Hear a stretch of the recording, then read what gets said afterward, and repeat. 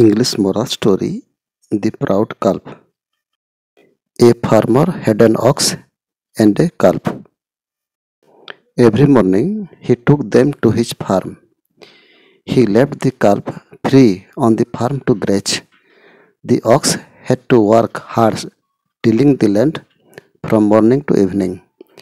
The calf was very proud because it was having great fun eating grass and playing around. It did not have any work to do.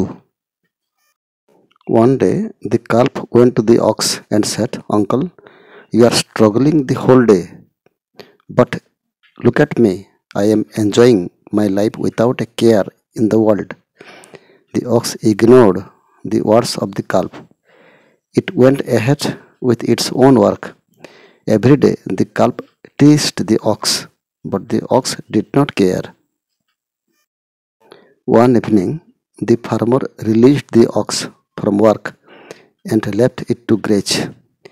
He tied neem leaves around the neck of the calf and dragged it to offer it as a sacrifice to the goddess. The calf tried hard to pull back,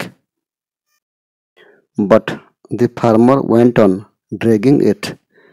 The ox came near the calf and said, "You pitied me on my hard work, but the farmer fed you only to offer you as a sacrifice to the goddess.